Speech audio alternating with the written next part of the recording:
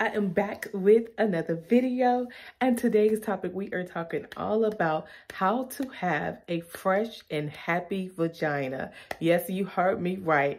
We're going to dive deep into it so you ladies can know and understand what's going on with your precious downstairs. So if any of that intrigues your little mind, make sure you hit that subscribe button, turn on your bell notifications, because I don't want you to miss another episode. So let's jump right into it, shall we? So the first thing what I want to say is you have to get reacquainted with yourself.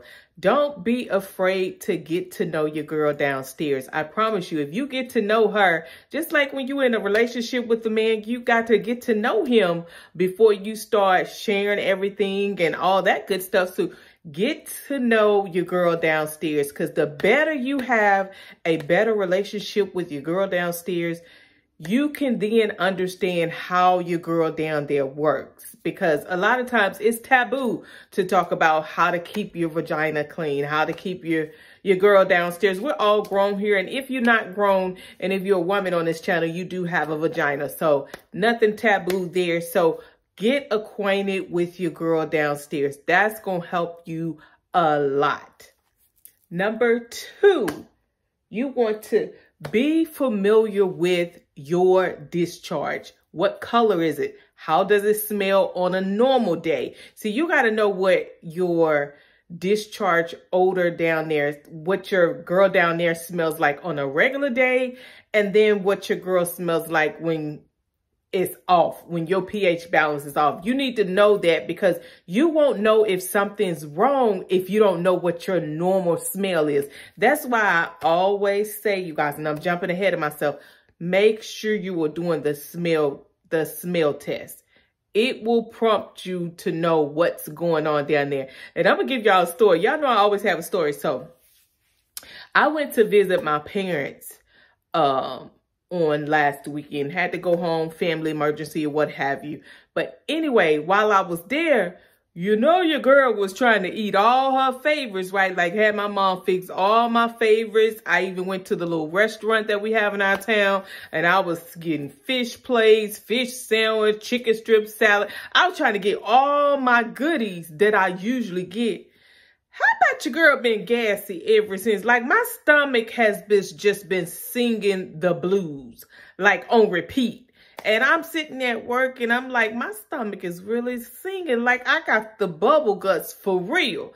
That may be a little TMI too much, but I know my girl downstairs is not happy either, because her smell is off. Like I know what my normal smell is, and this smell ain't it. So I know it's because I've been eating a lot of crazy stuff, been drinking a few sodas that I normally don't drink. But you know, when you go home, you be saving that doggone appetite for all the goodies that you don't usually get when you know, at your place. So anyway, make sure you are familiar with your scent and your discharge, because when something happens and it throws it off, you'll know where it happened, what happened. Like I just told you, I went home, was eating some all kind of stuff that I probably shouldn't normally eat. But anyway, that's why you need to know what your normal discharge is. What color is it? What's the smell like? If it's on a too dark of a coat, you know something's off. That's why it's always important to get your regular checkups at your gynecologist, so you'll know when something's off. This is nothing to be ashamed of. We all have discharge. All of us have different kind of discharge, depending on where you are in your life. If you're sexually active, whatever the case may be, that's going to determine what your, discharge looks like. Now, hear me when I say I'm no doctor or anything like that. So that's why I say always check with your doctor. But I'm giving you some tips that have helped me throughout the years. I've been on this earth for 45 years now, almost 46. So I can tell you a thing or two about your girl downstairs, because I've experienced some craziness in my lifetime. But anyway, moving on to the next one. Number 3. Please, and that, like I said, I always jump ahead of myself, but please, whatever you do the smell test. When you're in the shower and you're washing up, and here are 2 things that I love to use. And I've noticed lately, if I try to use Dial down there, Dow is starting to irritate me down there. And I've been using Dow antibacterial soap down there for years. But now, as of the last 6 months or so, I can't use Dow down there because it irritates me. So I'm going to just stick with my two faves, which is the Down There Wash. It's very gentle. It doesn't irritate me or anything. And the Dove Sensitive. But hear me when I say I have to switch it out sometime, because if I use the Dove Sensitive soap for too long, I start to get a little dry down there. So it's just, you got to know your body, ladies. And what works for me, it may not work for you, but what will help you is you start to experiment with things, different tips and stuff to see what works for you. But these are some that have helped me. So when you are in the shower and you clean yourself, maybe 2-3 times, however way you feel comfortable with, and you do the smell test and you still smelling a little funk, I don't want you to get out the shower. Come here. I want you to stay in the shower and I want you to try it again. It's okay if you do the smell test and you ain't quite get it right the first time. That's why you're doing the doggone smell test. So you can figure out, do I need to continue cleaning or is it good? Because you will know if you do that smell test and your fingers don't smell all that fresh. If you don't like the smell, guess what? If you don't like the smell, your boo ain't gonna like the smell either. I'd rather for it to be me figuring out that it don't smell fresh than for it to be a boo. You see what I'm saying? So I wouldn't want him to be the one to say, "Oh, babe, you smell down there." No, you don't want it to come from him. That's why you do the smell test, so you can make sure you fresh yourself. See, when you confident and know that you smell fresh, you'll be okay with other activities and stuff. But if you do that smell test and it ain't smelling all that hot, I'm gonna need you to hop your little cell phone back in the shower. Ain't nobody got to know what you're doing. Don't worry about all that. Ain't nobody got to know what you're doing. This is your business, honey. So that's it. Next tip is be mindful of what you eating. Y'all know I shared with y'all I was eating the wrong stuff. You could be eating all types of stuff. Y'all know a bunch of fried foods, you know, a bunch of garlic, onions, a lot of spicy foods. All that stuff will play out in your body odor. And it will make your girl smell down there real bad. It'll come out through your armpits. I'm telling you, if you ever want to know why you keep having certain smells, check up on what you're eating. And it's sad that we can't eat everything that we want because our bodies, you know the old saying, you are what you eat. It's the truth. If you're eating a bunch of junk food and fast food all the time, because I know I love my Jersey Mike's, but I can't eat that every day. I love my fish fillet at McDonald's or my little hamburger with no cheese. I love it, but I can't eat that stuff every day because I promise you it'll come out in my sweat.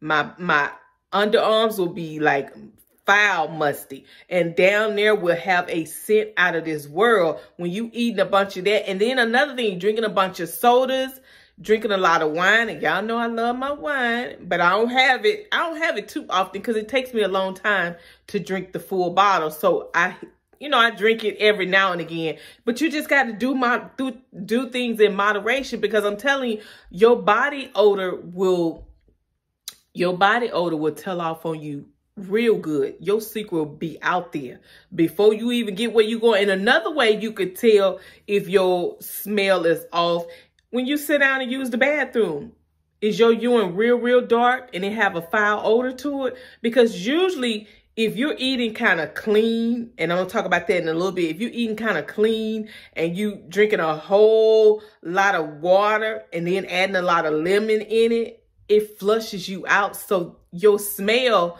your urine wouldn't really have a smell. It'll be just blah, if that's a word. But you'll know when you're not drinking enough water because your lips will start to get crusty and if you ever notice, if you're not drinking a lot of water, your lips get real dry. I know for me, if I'm not drinking a lot of water, my lips get real cracky and real dry, and I hate it. So when you go to the bathroom and you sit down, you know your head is closer to your little girl down there. It's closest to you. And if you smelling something off, 9 times out of 10, it's you. because you closest to yourself down there. So when you get up, look, check at your urine. Your urine will tell you a lot of stuff about your body odor. If it's really dark and yellow, you're not drinking enough water. Because if you're drinking enough water and you eating kind of clean, like healthy, I'm not saying you can't eat some of your favorites every now and again, but every day you can't have that junk food and fried and spicy stuff every day, because I promise you, your body odor is going to be rank.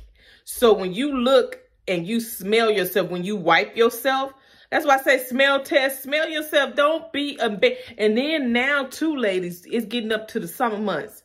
And I just did the nail, like all off. Because it's like the more hair down there in the summer months, I promise you, you sweat a lot. And I do not play about that. I got all that hair off, let it fell off in the shower. Then I did a little scrub down there on my skin, not inside, but on my skin, because I'm getting ready for these summer months. So stay tuned for a summer hygiene shower routine, because your girl ain't playing. And I want my sunshines to be confident in these summer streets.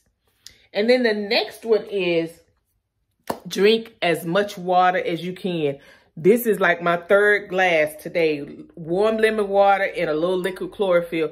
And I know, you know, a lot of people say, well, it doesn't work for me. But lemon is it has that, what is it called? I can't give it words out. But it helps to purify and detox your body, because that lemon has that acidity in it. So when you using the bathroom, you just flushing all that stuff out. That's why I say it's good to drink it first thing in the morning on an empty stomach. And then too, I had my blueberries or my berry smoothie this morning as well. Because like I said, your girl got to recoup from over the weekend, because I ain't lying. My stomach is really singing the blues. I'm for real. And my girl down there, she all off.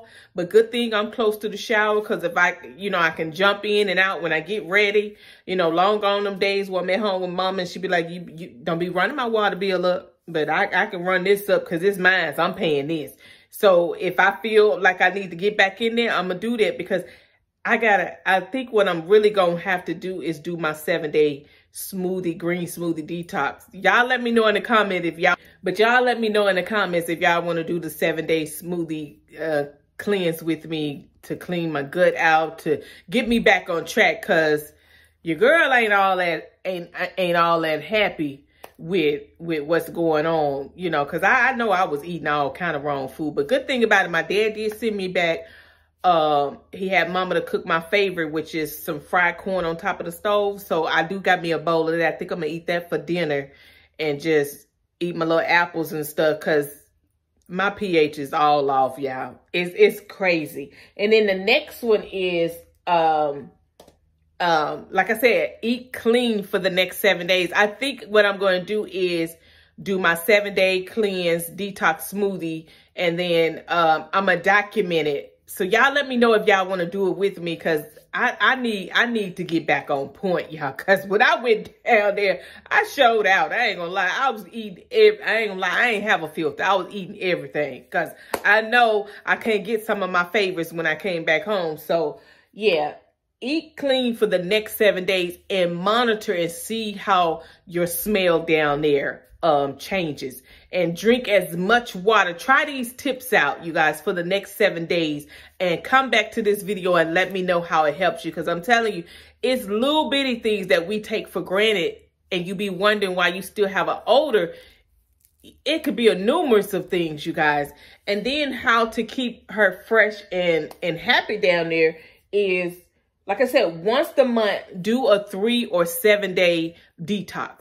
When you just eat clean and detox your body for 7 days, eat as healthy, eat as clean as you can, eat as many vegetables and fruits as you can, and see if that helps your overall smell down there and under your arms. Just your overall health, but we're talking about your vagina down there. Just see if that helps you, because I'm telling you, you'd be amazed at how irritated she gets down there. Your girl gets funky, she gets an attitude, she'll be want to act right, and she lets you know it, because when she's irritated, you irritated too. So I hope these tips helped you guys. I hope that it blesses you, and leave me a comment below and let me know what other topics you want me to do videos on, because y'all know I love sharing with my sunshines, and I know that all of us are on this journey together, but I love hearing from you guys. So leave me a comment and let me know what other video topics you want me to do. I love you guys. Make sure you comment and engage. That lets YouTube know that you love these types of videos. Give this video a thumbs up if any of these tips helps you. I love you guys, and I'll see you on my next video. Mwah.